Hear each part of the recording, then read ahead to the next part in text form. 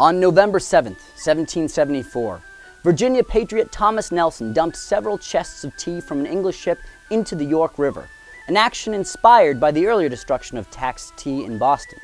That summer, Nelson had urged townspeople to boycott British goods and send food and supplies to their sister colony, a motion adopted by the First Virginia Convention.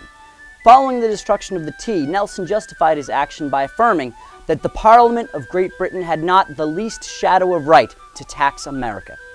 Like the destruction of tea that inspired it, this incident would ultimately come to be known as the Yorktown Tea Party. This Day in History, brought to you by Blue Cross Blue Shield of Massachusetts, partnered with the Freedom Trail Foundation to bring history to life.